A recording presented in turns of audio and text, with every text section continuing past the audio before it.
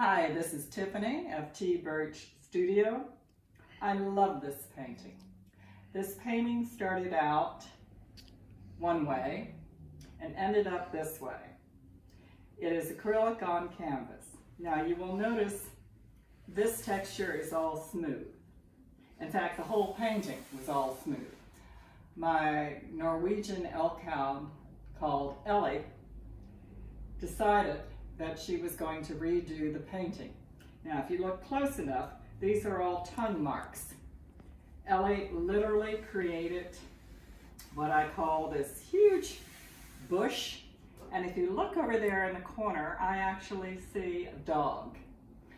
It is called Elli Doesn't Paint by Numbers. You can read the description on my website.